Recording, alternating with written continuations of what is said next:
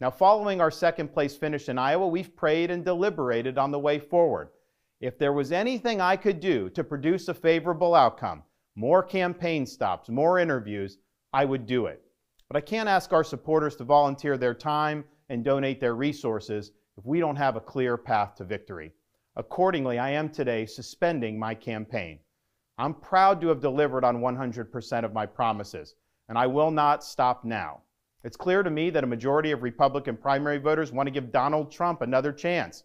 They watch his presidency get stymied by relentless resistance, and they see Democrats using lawfare this day to attack him.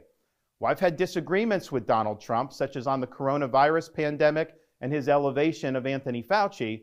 Trump is superior to the current incumbent, Joe Biden. That is clear. I signed a pledge to support the Republican nominee, and I will honor that pledge. He has my endorsement because we can't go back to the old Republican guard of yesteryear, a repackaged form of warmed-over corporatism that Nikki Haley represents. The days of putting Americans last, of kowtowing to large corporations, of caving to woke ideology are over.